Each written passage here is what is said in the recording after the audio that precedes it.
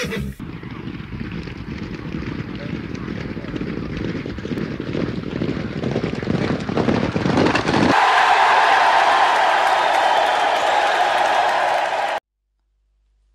this is Mr. Gamble. It's Sunday the 26th of February and today we're going to be looking at a race at Naas, and the race that we're interested in is the 250 and the horse that we're interested in is Blast of Kurman.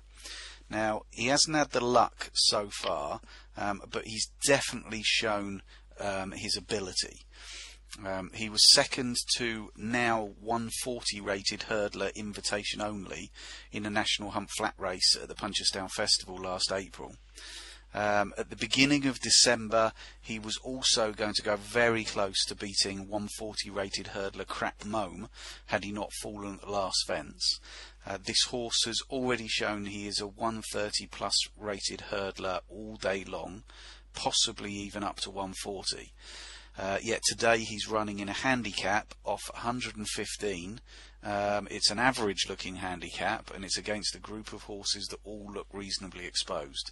The track and trip should be ideal today. He's got a great jockey booking and basically he should win.